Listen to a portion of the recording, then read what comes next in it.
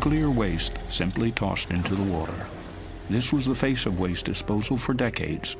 Greenpeace activists tried to prevent this, in vain.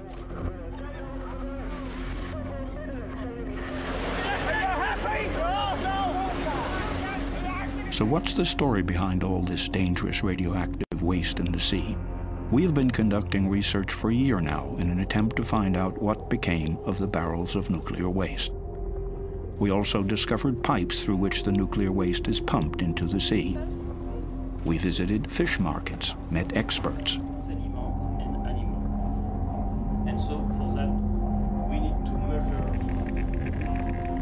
As well as a lot of people who are scared about radiation.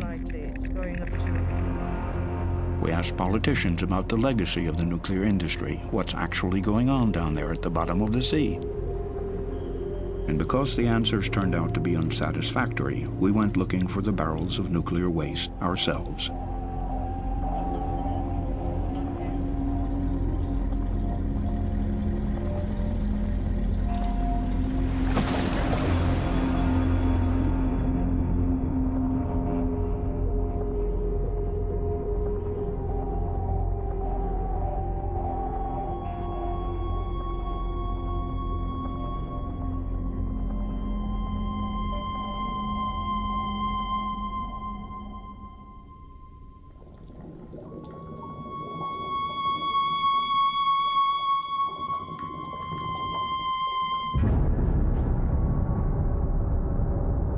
We are going to get to the bottom of what happened in the past. We want to know, where is it radioactive, and what is the source of radiation off the coasts of Europe?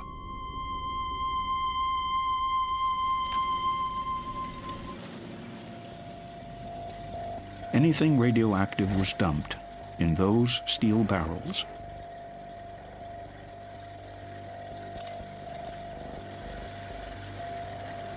Contents: low-level radioactive waste from hospitals, but also radioactive waste from nuclear plants across Europe. For decades, the nuclear industry has used the sea as a dump site.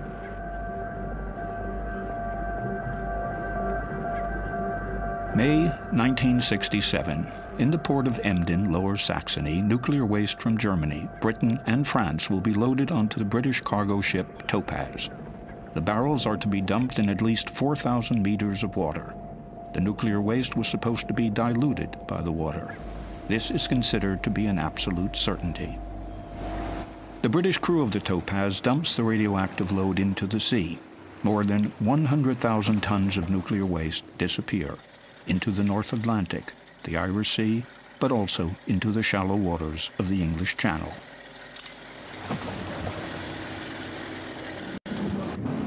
Then in the mid-1970s, Greenpeace stages various actions and raises awareness about these dumping activities. An outcry resounds across Europe.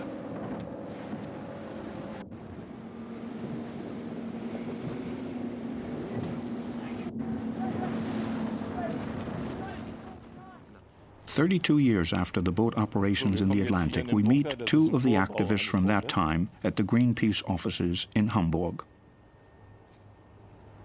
Harold Zindler and Roland Hipp haven't seen one another for a long time. Both fought with great conviction and commitment against the dumping.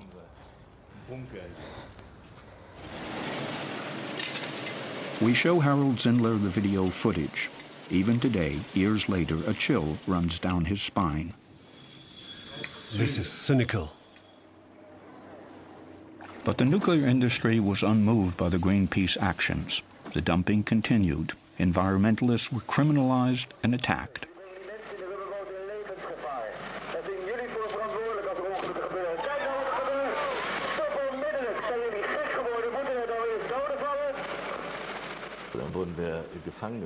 Then we were taken captive on the ship and were locked up in the bow. The dumping continued and we could hear it, and what we had just witnessed actually happened. A dinghy was hit again, and at that point the action was called off. It was far too dangerous and people could have been injured or even killed.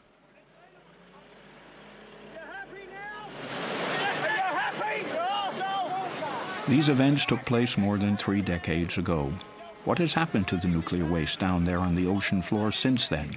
Who knows anything more about it? Come in. Thank you. We meet with a nuclear physicist, John Large, in London. He was involved in the development of a British atomic bomb in the 1960s and knows a lot about the dumping, particularly by the military. Large owns an extraordinary souvenir, a non-radioactive fuel rod from the Sellafield nuclear facility. Fuel rods of this kind were sunk deep in the ground. Large tells us something surprising. The men on the ship were being exposed to radioactivity while they were on the ship. So the ship was making its way to its dump site. Those men were like ticking clocks. The longer they stayed near the waste, the better. So it was on the captain to actually reach his allocated dump site within a certain time. If the ship ran into weather difficulties or was making a bad headway, was slow, the captain was not concerned necessarily about where to dump the waste, but the time that the crew were being, and himself, were being exposed to radioactivity. So when the clock ran out, that's when they dumped. So there can be no assurance that the radioactive waste was dumped where the civil servants said it was dumped. So how can these barrels ever be located for, say, control purposes?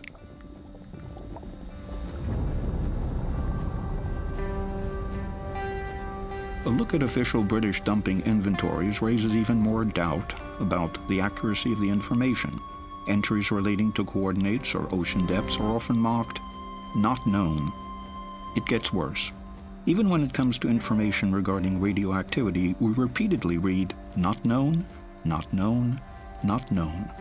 This is according to an inventory of dumpings in the Irish Sea.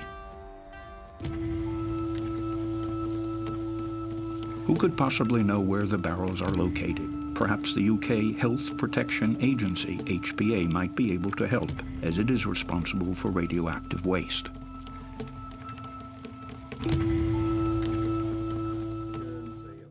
We meet Dr. John Cooper, departmental head of the Center for Radiation, Chemical, and Environmental Hazards.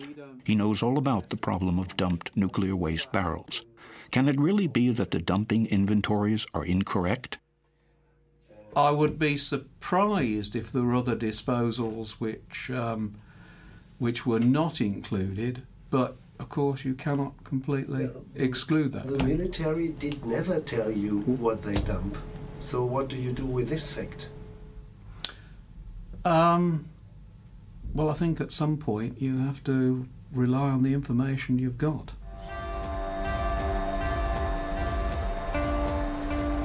The UK nuclear reprocessing site Sellafield, formerly Windscale. The atomic waste also came from here and disappeared into the Irish Sea, into the Channel, into the Atlantic. The suspicion, highly radioactive nuclear waste may have been dumped. It was officially banned.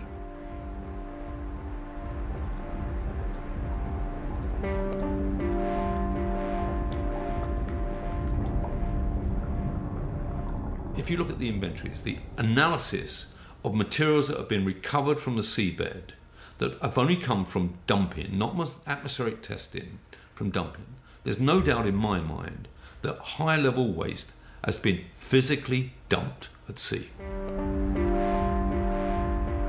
That would mean that the inventories are incorrect in this particular.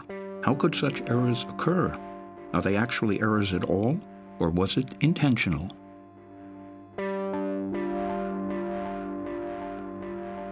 With the powers that are written in a future Michael Meacher might know more about this. He was Minister of State for the Environment from 1997 to 2003 and an opponent of the dumping policy. Charging for workplace parking levies and other measures which local authorities will put into their local trial.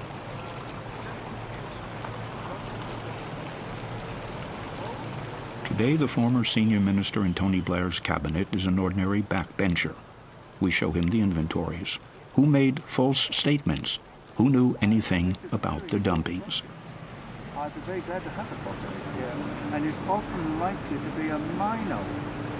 The Commission will give guidance and advice to ensure that I suspect that that was an agreement between the Ministry of Defence, the Army, and the nuclear industry. I presume this was, I won't say a plot, but this was an agreement between them all to do something which they would rather not anyone knew about.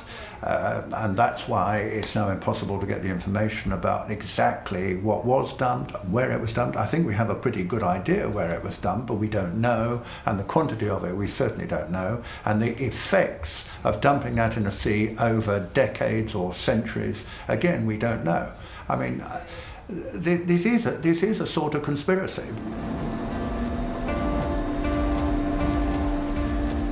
Even Greenpeace didn't know at that time how bad it was, but the protests were successful. The dumping of nuclear waste was forbidden worldwide in 1993. Greenpeace activists were celebrated as heroes, as in the case here in Vigo, Spain. For more than half a century, barrels of nuclear waste had been dumped into the sea in keeping with the motto at the time: the solution of pollution is dilution.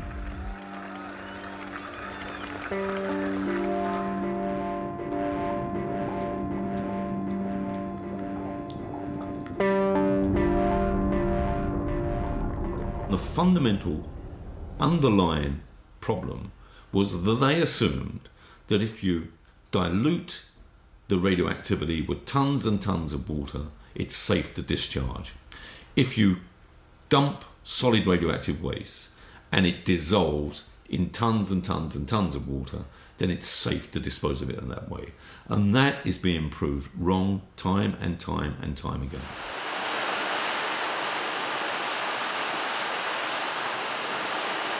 The first evidence that dangerous, highly toxic waste, which has accumulated over the years, simply doesn't disappear through dilution, was gathered by experts after an exploratory trip in the mid-1980s.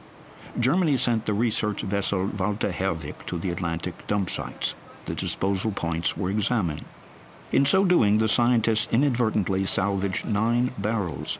The researchers found plutonium in the water, in the seabed, and in the fish.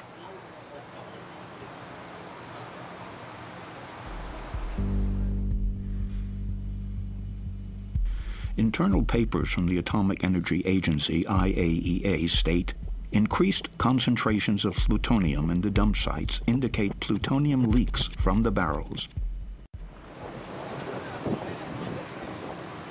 So now the toxins have finally arrived in the biosphere.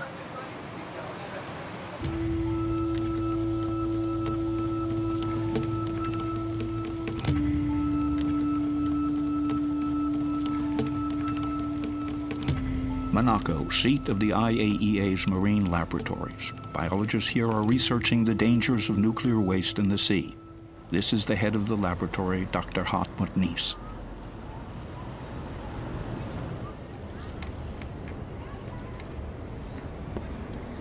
The experts feed contaminated food to marine animals. They want to find out how it will affect the organisms. Dr. Nies and his colleagues are also in charge of the barrels of dumped nuclear waste.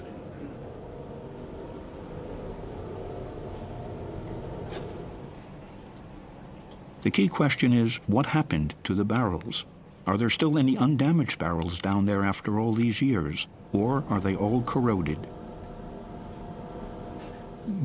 We examine the ocean floor constantly in any case, and we would certainly have noticed any barrels. So you would assume that the barrels in the English Channel would all have rusted open or have simply gone? I would assume so. And if you would now find undamaged barrels, wouldn't it be better to salvage them? If it's not going to cost me a lot to get them out, of course. Yes. There hasn't been a single new investigation into the dump sites for 12 years. Is Nies right? Are all the barrels corroded?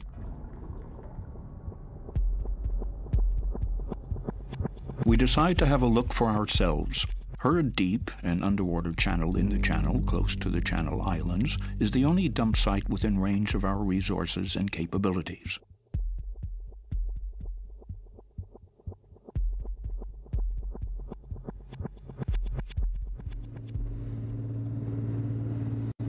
We have chartered a boat.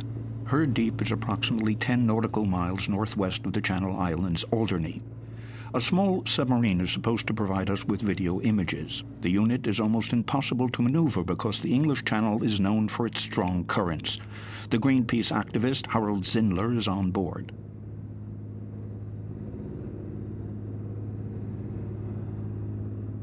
If I had the resources, I would fetch up a barrel immediately and dump it on the doorstep of those responsible. It is irresponsible. More than 28,000 barrels of nuclear waste have been dumped there. It's unbelievable.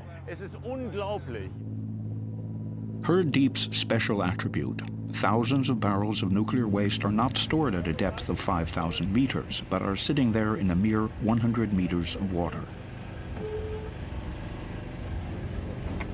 Tension mounts. According to the inventories, there are munitions from the war down there, as well as nuclear waste.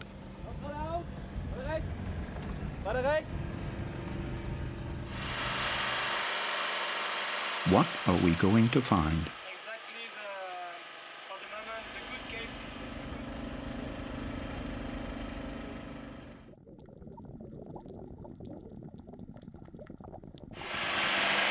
Sag Bescheid, wenn du Kabel brauchst. Ja, ich gebe ihm mal.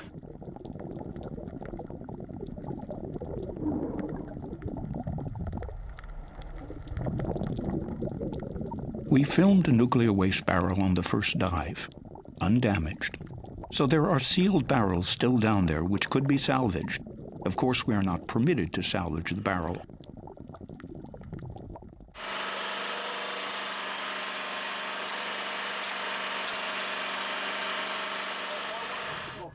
On the second dive, we also discover this totally corroded barrel. Up on the boat, the find leaves Harold Zindler upset. What shocked me most here, we discovered barrels very close to land in 140 meters of water in a place where we can even see Alderney and are looking towards France, which is barely 30 minutes away.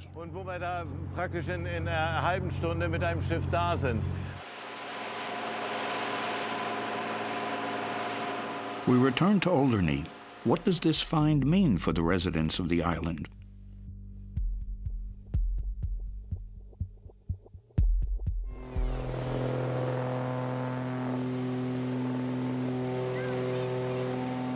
Professor Chris Busby approaching Alderney. The physicist was here decades ago.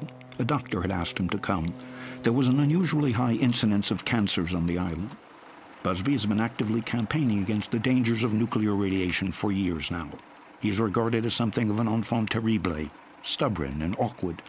Rather than to listen to his pointed opinions, he is the sort of person whom the authorities prefer to stigmatize.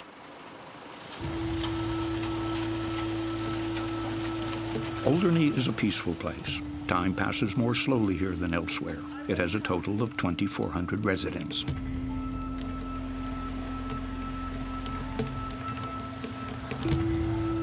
The island is also a refuge for well-to-do British pensioners. But the place may not be as idyllic as it at first seems.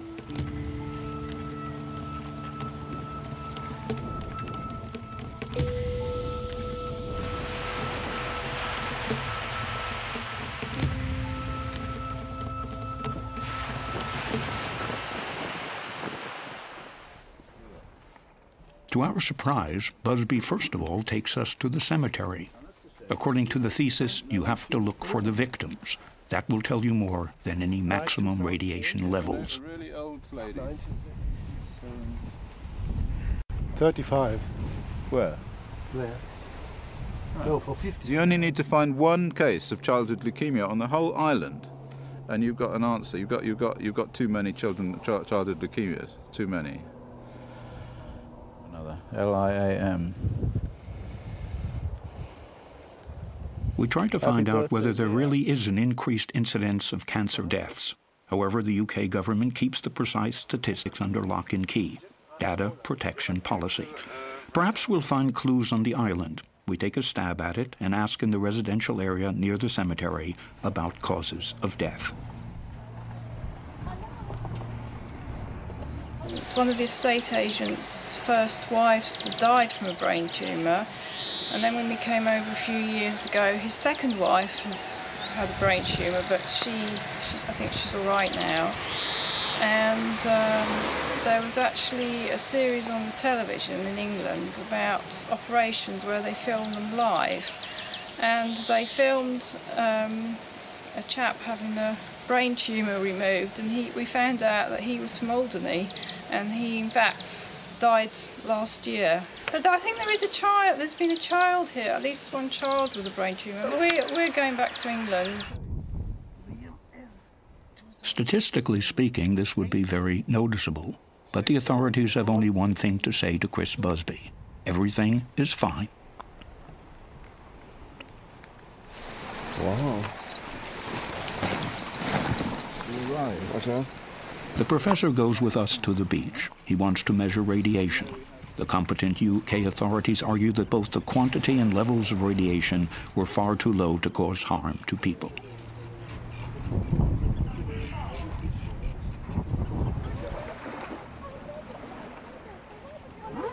What we have learned since the 1980s is that material that goes into the sea comes back to land.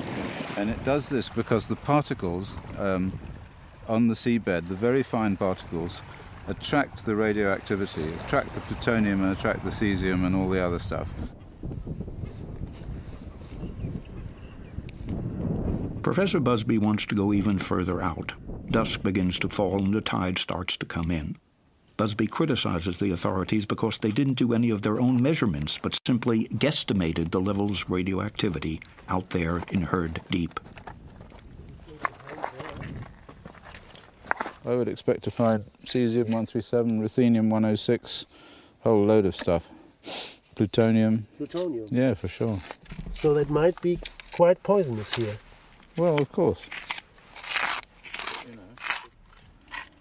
Chris Busby's gamma spectrometer measures increased levels of radiation at this point. 204. But there was a hell of a lot of uranium from the Herd Deep. They dumped an enormous amount of enriched uranium in the Herd Deep. That was a very big amount of material there, so it's entirely possible that that also has ended up here. We also take readings with our Geiger counter. It is true, the level of radiation has increased. How dangerous is this for the people here on Alderney?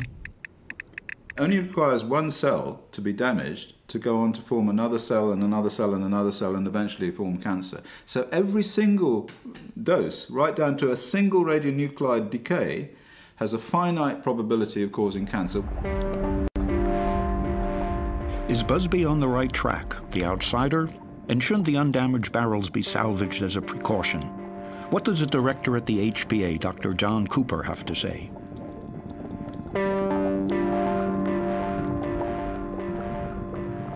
I don't think there was a great risk, a significant risk from the disposals at Herd Deep. Even if it is only 100 metre?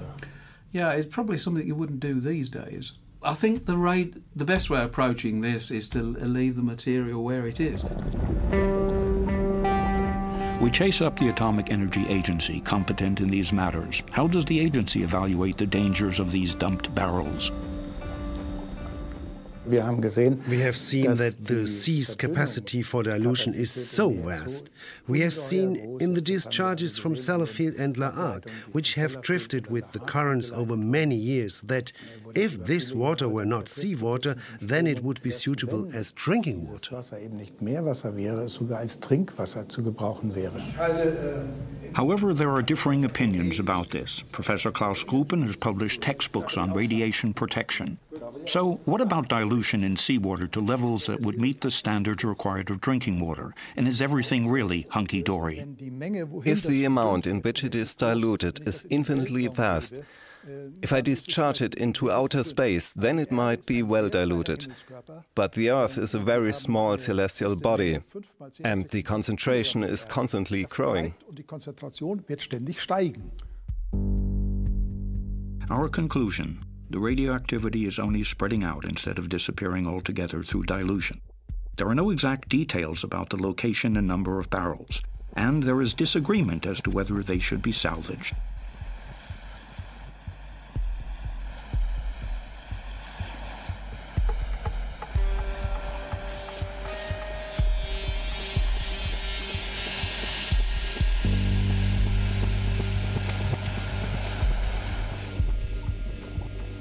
The dumping of nuclear waste in the sea was banned worldwide in 1993, yet the nuclear industry has come up with other ways.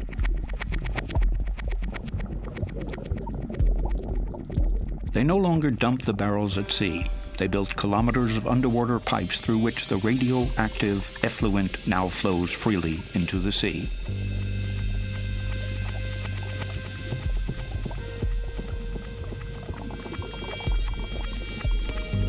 One of these pipes is situated in Normandy. It comes from the French reprocessing plant at La Hague.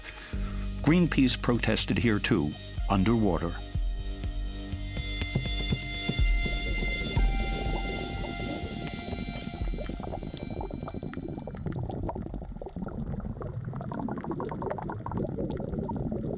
To environmentalists, the matter is clear-cut.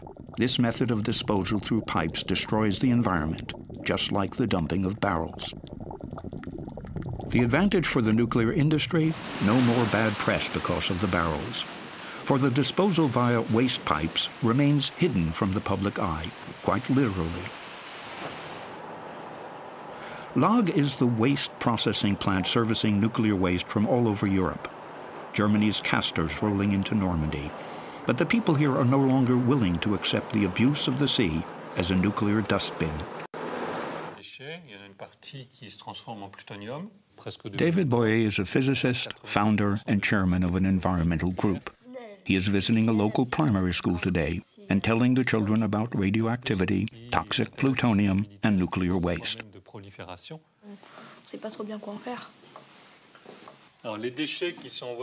David Boyer asks us to come with him to the fish market.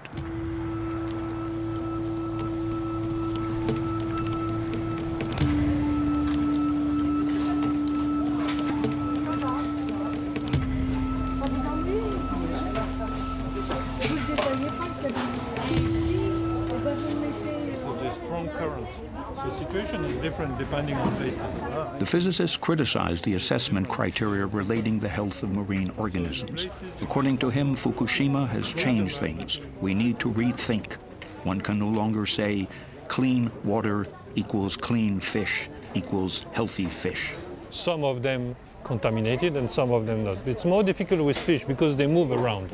So one fish picked up someplace, might have been in a radioactive place, get contaminated. So in these mussels, you might find something.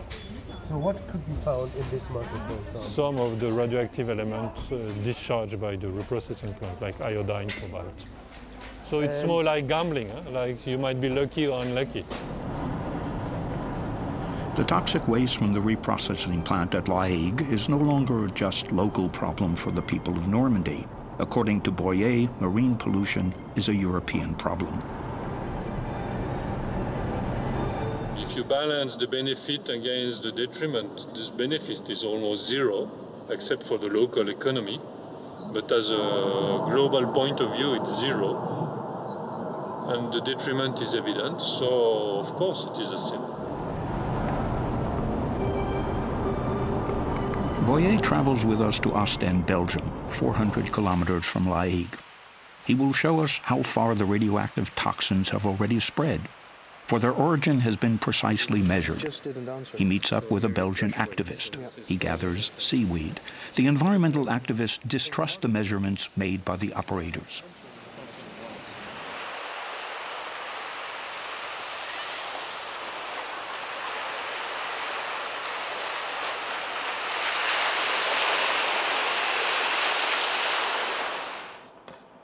Boyer travels with us to Holland. He wants to collect seaweed samples for his lab here as well.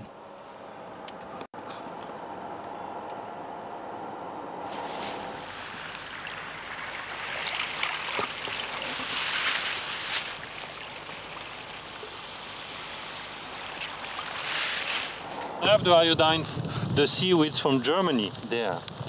We collect, this was sent to Accra by a German friend of us who was worrying, is there iodine contamination from La Hague up to Germany?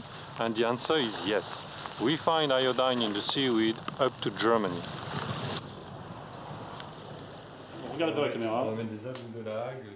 We are back in Accro's labs, the Citizens Initiative. The water that was just brought here by volunteers has given a 5-fold higher tritium value than the rating supplied by the French operator Arriva. It is now obvious why the citizens take their own measurements.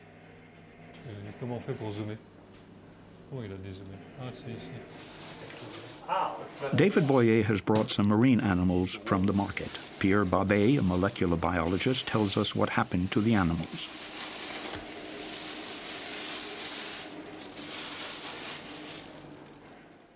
We now know that there is a very good exchange between the deep sea and the upper water layers.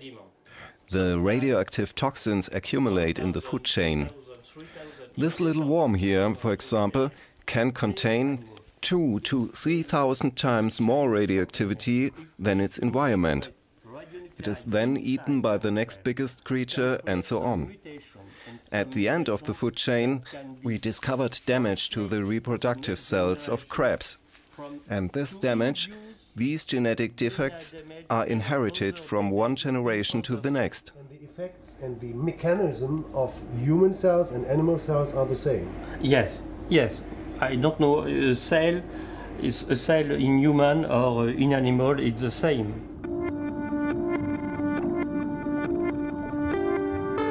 Highly toxic plutonium is found in gray seals off the coasts of Europe.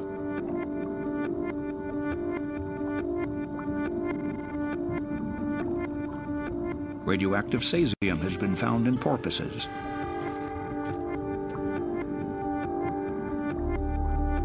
The animal impact upon future generations is unknown, so marine biologists insist every animal must be protected from radioactivity.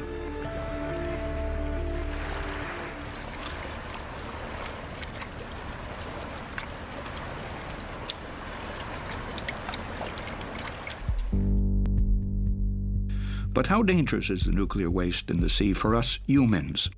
We look for answers to this question in the UK, in Sellafield. There have been some alarming reports from there. The second disposal pipe for Europe's nuclear waste is located in the north of England.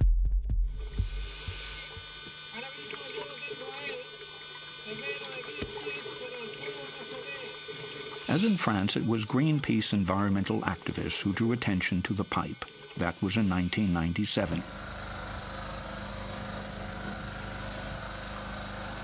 Also present, the then 35-year-old Sean Burney.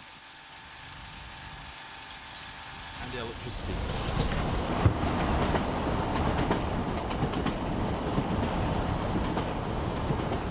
For nearly 2 decades, Burney has been actively campaigning against the discharges. It is a struggle for numbers, limits, but also the prerogative of interpretation.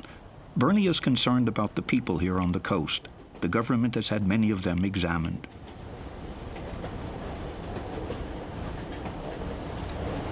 You see here, along this coast, there are people living on this beach. You can see these small houses. And they are what's considered one of the critical groups because they live right on the beach. They're exposed every day to the sea and therefore to radiation coming in from the sea. So their houses are full of plutonium dust. Their bodies will be more radioactive. They'll have plutonium in their teeth. The closer you are to Sellafield in the UK, the more plutonium you have in your teeth. The pipe from Sellafield is clearly visible only from the air. But how could the disposal contractor bypass the ban on discharges? Nuclear waste is still being dumped in the sea. The operators argue this is land-based disposal and therefore legal. It has been approved by the authorities. Is there a scientific, logical reason why barrels are prohibited and discharges are allowed? I think it is more a philosophical question. This is not a philosophical question for him. Wolfgang Renneberg was Director for Nuclear Safety at the German Federal Ministry of the Environment and is an expert in the disposal of radioactive waste. No, there's no logical reason for it. Ultimately, there are only economic reasons. The question is, how expensive would it be to install appropriate filtration systems, for example, that would ensure that a discharge of this kind is close to zero? Perhaps this plant would prove to be uneconomical. That's what's behind it. There's no evidence of a physical reason or any other reasons for that matter. Every day, more radioactive swill flows into the Irish Sea. Nuclear waste from Sellafield can now be found on the Norwegian coast.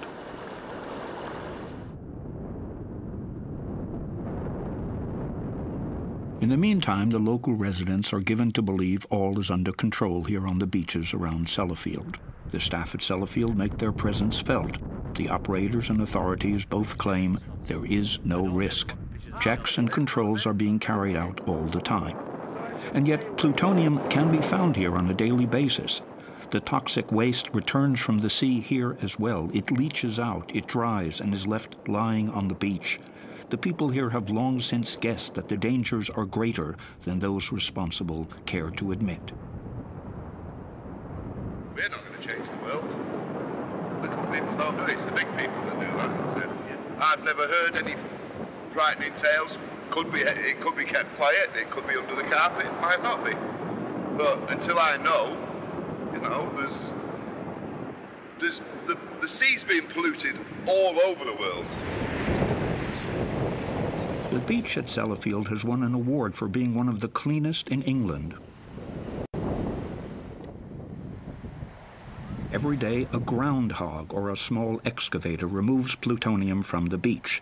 A scanner locates small radioactive particles at a depth of 30 centimeters.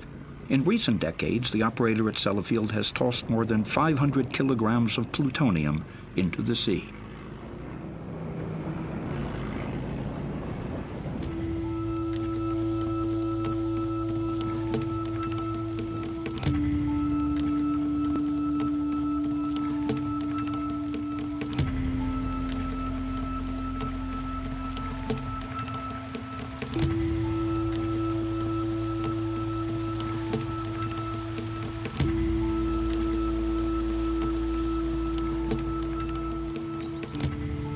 A woman from the Netherlands, Janine Alice Smith, lived inland from Sellafield for many decades. She is positive that the British authorities are playing down the problem of radioactivity. And she is also convinced that years ago, plutonium from Sellafield caused her young son's illness, leukemia. So the reason I became... We used to go to the beach, and we used to spend lots of time on the beach. And like all babies, he picked up sand, he put it over his head, he put it in his mouth. At the age of 12, he got leukemia. And I then realized that he was not the only one. There were more children in the area. Donald, he did okay. He was diagnosed as a little child, but at the age of 19, he was afraid that it would come back. And Gemma, she died at the age of 7. She had to have a bone marrow transplant, but she died of infection. Windscale, the biggest commercial nuclear reprocessing works in the world. As early as the 1980s, regional television had already reported of the increased incidence of leukemia in children. For journalists, it was obvious that the operator and even the health authorities were in denial about the true extent of the danger. As many as 3 pupils at the same primary school in Seascale developed leukemia. Despite Yorkshire Television's intense coverage of the issue, the discharges continued. In the world. The radioactivity here can be measured quite simply with a Geiger counter. It's in the mud and it's on the beach. Scientist Dr. Philip Day is measuring this radioactive pollution. We tried to find out if there was any truth in these reports. It is strictly forbidden to film around the reprocessing plant at Sellafield, nor is it possible to take photographs on site, nor can we get near to the discharge pipe. It proves difficult to arrange an interview. As a last resort, we finally meet in the car park in front of the plant. What is the link between the radioactive waste and the leukemia cases? Obviously, the leukemia issue is a difficult one. It's been investigated for years by the UK medical authorities, who are the right people to investigate that sort of issue. And their conclusions are that the leukemia excesses around Sellafield, in one particular locality, cannot be due to our operations. On the basis of that reasoning, the beach remains open in spite of the plutonium finds. It has been long since assumed within the scientific community that chronic poisoning, even low radiation doses, can trigger cancer. We drove 10 kilometers inland because it is also possible to find the toxic deposits here. The level of radiation has increased on this riverbank. Janine Alice Smith and Sean Burney show us. It's going up slightly. It's going up to about 30, so that is 3 times nearly what we found sort of lower on the road when we started. And this is a spot which is freely accessible to the public. A bridle path leads along the riverbank. Burney and Alice Smith are critical of the authorities. They believe that they are being deliberately imprecise about their work.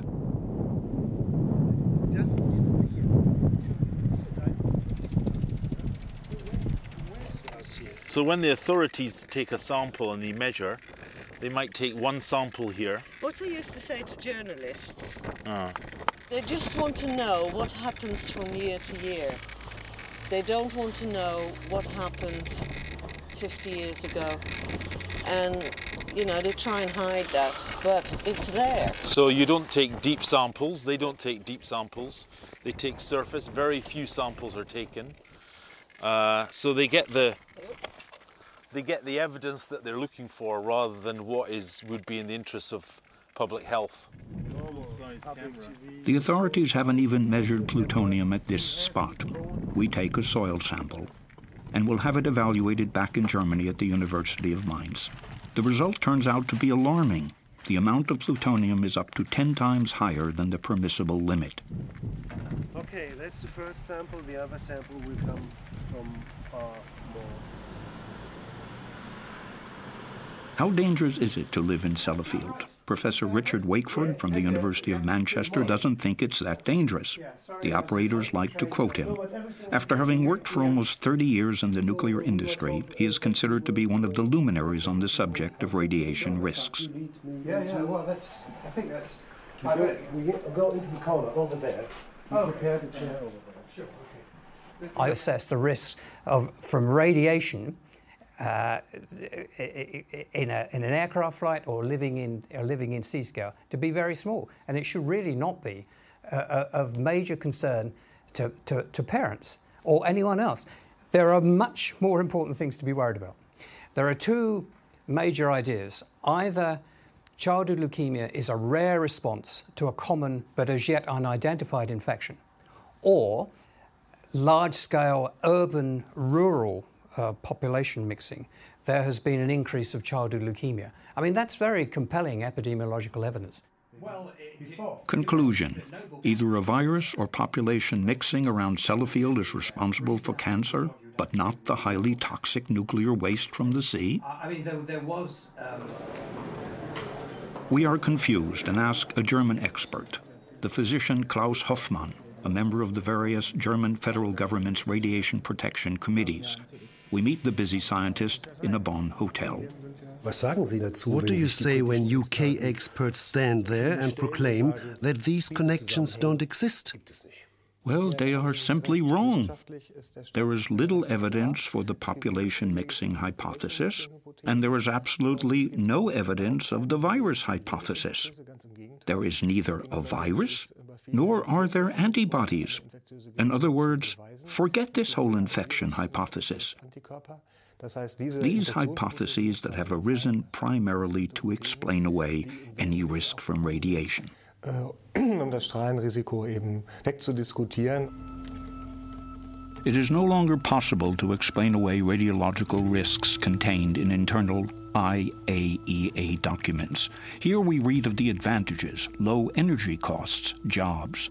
But there is also a record here of the very things Professor Wakeford is refuting. Radiation is indeed responsible for shorter life expectancy and premature death. Cancer is also named as the cause: leukemia, bone cancer, thyroid cancer, lung cancer. Here are private videos from a children's cancer ward in Wales. Professor Chris Busby sent them to us.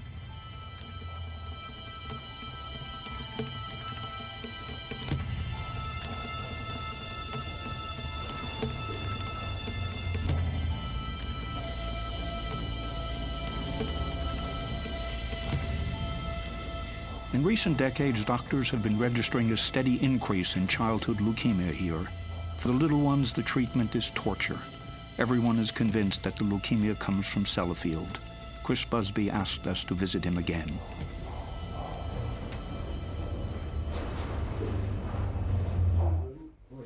Together with his colleague Richard Bramhall, Busby tells us an incredible story. The cancer statistics around Sellafield are 10 times higher than in the rest of the country. About 20 now, if they're alive. Or else you have to find somebody. They will do anything to cover up the truth. We were leaked that data, the database from the Wales Cancer Registry. Someone had a bad conscience. Eventually the Wales Cancer Registry people said, oh, well, we'll give you the data, but not down to the small areas, but down to like the county district areas, which is much bigger. But when the data came, and I put it on the computer, I found that it was the small area data. It wasn't the big. So whoever had done it, either by mistake or because they wanted to leak it, had given us the small area data. After the Cancer Registry had given us the data, they were sacked. That was it. I put a letter into the British... people were sacked? Yeah, all of them, yeah. Well, they closed the unit down. We don't know what happened. So this woman, Mary Cotter, who said, we will give you what you want, she was sacked. Recently, the House of Lords refused to publish current pediatric cancer numbers, data protection policy. And the nuclear industry, it strikes a balance between cancer rates and costs. The effort required to protect people from radiation exposure should also take stock of the cost implications. We want to find out from the UK health authorities, can it really be true? To reduce the doses any further might cost a disproportionate amount of money that could be actually spent elsewhere. So that's the sort of balancing you have to do. Is that supposed to mean that you are prepared to accept a number of cancer deaths? To keep the costs of discharging atomic waste into the sea as low as possible? You are doing that comparison. I'm reading that. And that's no different to what happens in many other areas of decision-making in society. Where do such cost-benefit considerations come from? In our research, we come across the influential ICRP, the International Commission on Radiation Protection. The group operates as an independent charity for the benefit of the public. A request for an interview with the director is refused. But we find a lecture on the internet by the former chairman, Roger Clark. Society's changed. If you went He elucidates the cost-benefit principle. Clark cites Epicurus's utility ethic. Some examples. The needs of the many outweigh the needs of the few, right? Everybody The needs of the many outweigh the needs of the few. was a good thing.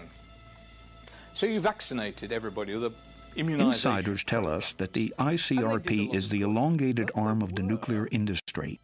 We also come across Professor Wakeford's name on the website, the expert from the University of Manchester. To our surprise, we also find Dr. John Cooper's name from Health Protection Agency. You are working for the Health Protection Agency. Yes. At the same time, you are in the main body of the ICRP. Yes. So you give yourself the independent scientific risk from one hand to the other. So in Germany, it would be a conflict of interest. A conflict of interest. Yes, that is a problem. The HPA is the ICRP. The ICRP is made up of government institutions, government representatives. So therefore, the HPA, the ICRP, is made up of government representatives. It's not the ICRP is not some great independent body. It's made up, people from the HPA attend meetings of the ICRP and set the standards. Truth is, I knew that Even former UK Environment Minister Meacher has to admit his impotence. I, as a minister, my civil servants were not very pleased about this, bringing in people like Chris Busby or other people who are independent scientists like John Large. I mean, they didn't want that kind of confrontation or discussion or debate. I mean, if we had that kind of open, honest exercise, one would feel a lot more confident. But government doesn't want to do this. They just want to go with the official standard view, which actually is the nuclear industry view. And at the coalface, for years now, Sean Burney and Janine Alice Smith have endured much frustration. No one talks openly. The environmental activist and the mother of a son with leukemia are fighting a quixotic fight. I think in a way it's quite a sad place. It used to be a really thriving holiday place. People used to come from all over with trains from all parts of Cumbria. Anger that decisions by governments over many decades have created this nuclear disaster on this coastline. And for most people here, they don't know about it, or if they do know about it, they don't want to know about it. It's out with their control. It's a decision made by government in London. Sellafield and La Hague show that the disposal of waste into the sea was, and still is, a mistake. However, hardly anyone is prepared to admit it officially, because then you would have to deal with tough questions. Who was lying? What can still be salvaged? And who is going to pay for it? From the northeast Atlantic dump sites all the way up to the coast of Norway, nuclear contamination from barrels and pipes is a problem which is deliberately being brushed under the carpet. This can only be resolved by sealing off the pipes and salvaging the undamaged barrels wherever possible.